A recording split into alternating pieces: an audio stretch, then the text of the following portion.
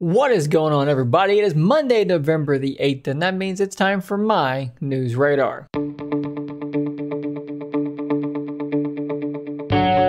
Over the last few weeks and months, we have seen so much discussion about the Samsung Galaxy Note series dying a slow, painful death, whether or not that was true or false. Then we heard all kinds of crazy things about the S22 Ultra. We saw these CAD renders. We saw all sorts of different designs. Well, now we know officially what is happening. Basically, the Note is just turning into the S22 Ultra. And we now have, thanks to Front Page Tech, and this is via Pocket Now, their description of this, we now know for sure 100% what the S22 Ultra is going to look like, because Mr. John Prosser, once again, with the big leaks here, showing off actual physical photos of the S22 Ultra. And you might notice here, we've talked about a design like this in the recent past, and it is basically what I showed you guys a couple of weeks ago. It's just now we have an actual phone.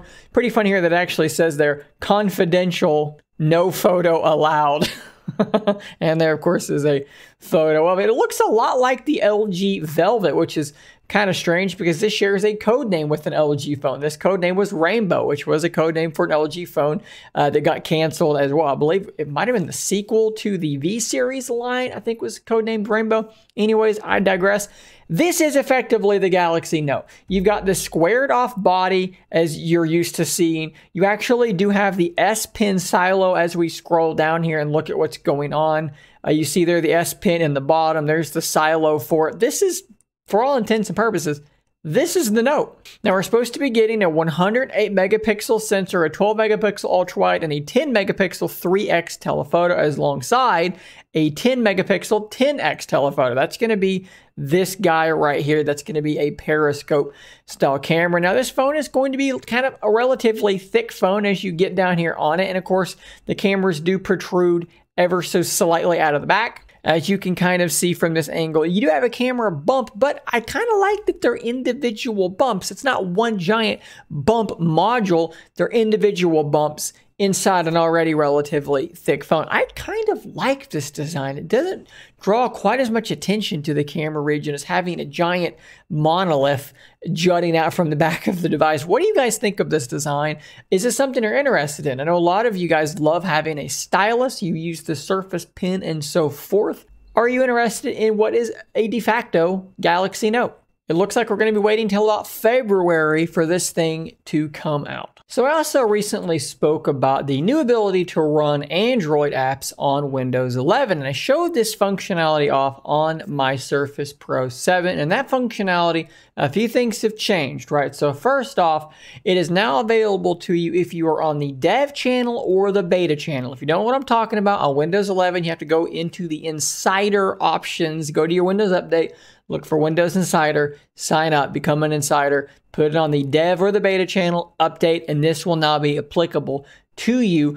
And basically what will happen is you're going to have a copy of the Amazon App Store, but this App Store is a little bit light on apps. So sideloading is what you're going to want to do. And I already showed you a tutorial about how to sideload using the Windows 11 Amazon App Store, all this stuff, kind of circumventing it and sideloading that way. But there is now a new, much easier, much better method to do this. And that's what I'm going to show you right now. It's called WSA Tools.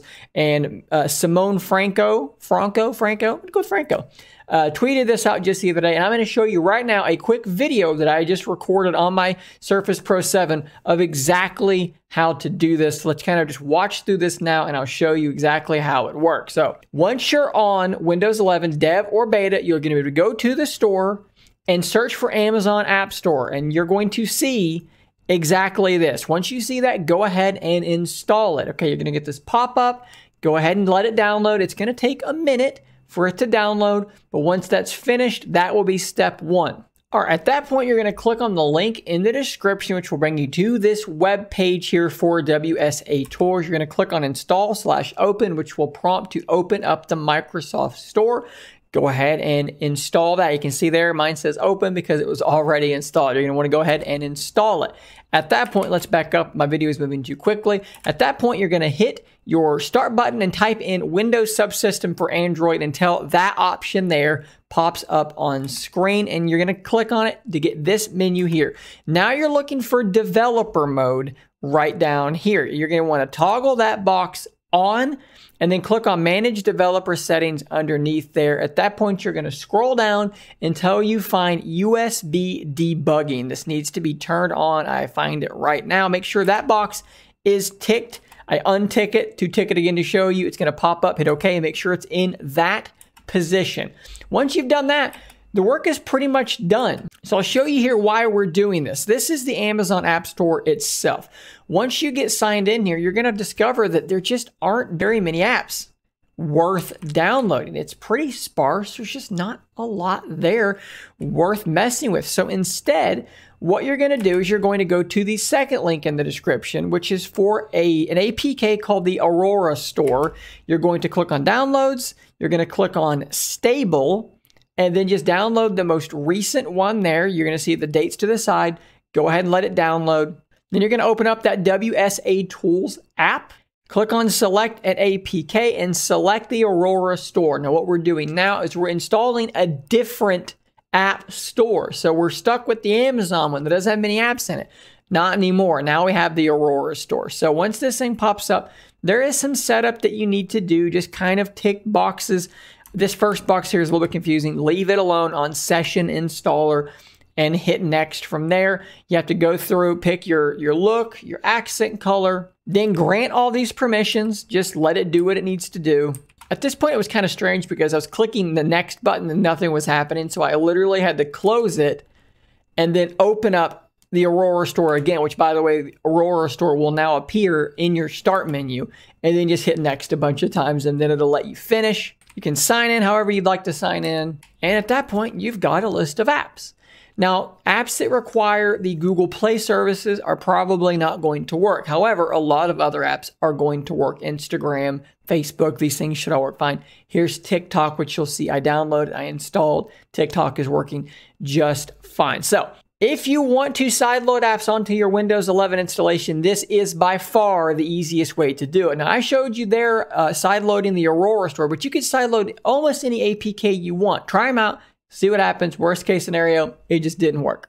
So let's talk about Android 12L again. If you don't know, Android 12L is going to be a new build of Android that is meant to take advantage of larger screens as well as foldable devices. Android has long been criticized for not being great with larger screens. It's meant for a small screen, it just scales up and it just doesn't look that good. And a lot of the things that they're doing I've talked about already in the past. You can see here in their own documentation, their own developer preview of Android 12L, you'll see things like dual-paned notification bars. You've got plenty of horizontal space, so let's just show you two things instead of one. Lots of logical things there. How about a taskbar, like on the Z Fold series, to drag apps up to split screen better? How about compatibility to make any app just fit and work a little bit better? There's lots of good things here, but a lot of people are wondering in this, how is this going to affect Surface Duo? Because it is a dual screen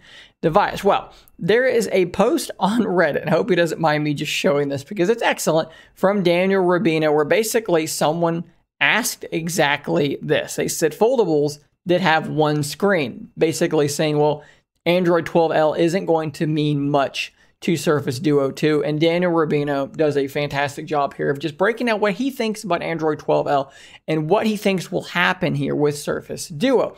Brings up a great point. Take a screenshot with your Surface Duo and you will realize that Android does not see Surface Duo as a dual screen device. This was kind of something that I guess I knew, but I didn't know in another way because it kind of was eye-opening to me that he's right. Android sees Surface Duo as a single screen device because when you take a screenshot, you get one big screenshot, and it took them months to make it only screenshot the one screen. You get a bar down the middle.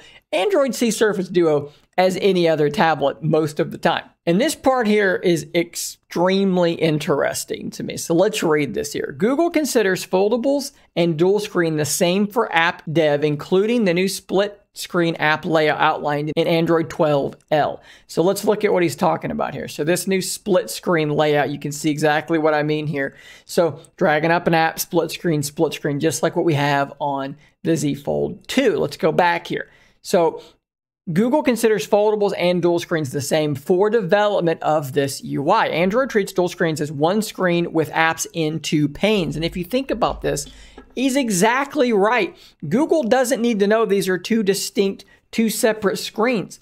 All it has to do is think of this as a tablet, which defaults to split screen. Think about any other tablet and imagine that you draw a software line down the middle of the screen of the tablet and then make it so the icon's over here, split screen over here, and icons over here, split screen over here. And you could effectively do the same exact thing. That's all that's happening with Surface Duo. That's the only thing that they're doing. And Microsoft had to build this design effectively on top of Android already. In Android 12L, we've made split screen easier than ever to discover and use. Users can now drag and drop their favorite apps into a split screen directly from a taskbar, or they can use a new split action in the overview to start split screen mode with one tap. Read what he says here. Google is effectively building what Microsoft Launcher on Duo is already doing into the tablet itself. Now, obviously, let's take some of this with a grain of salt because, I mean, look, he may have great sources, he may not, but I don't think he's being 100%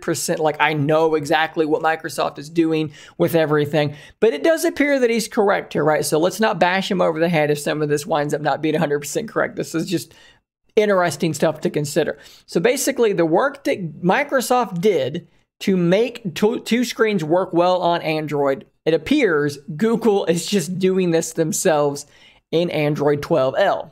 And they do talk about dual screen devices here. A folding feature is a type of device feature that provides information related to the fold of a foldable display or the hinge between the two physical display panels of a dual screen device. So basically, this is what this has me wondering and thinking. I've long thought that Microsoft Launcher is doing a lot more heavy lifting and a lot more work on Surface Duo than a normal launcher has to do.